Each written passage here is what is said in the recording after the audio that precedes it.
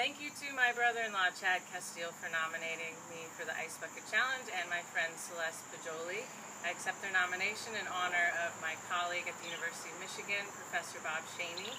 And in return, I'd like to nominate 3 population health researchers, Anna Zadjakova, Pam Hurd, and Mark Hayward. And my family will be making a donation to Ann Arbor Active Against ALS in honor of Professor Bob Shaney. And I have an honorary nomination for my son, Connor Dowd, who would very much like to participate in the challenge.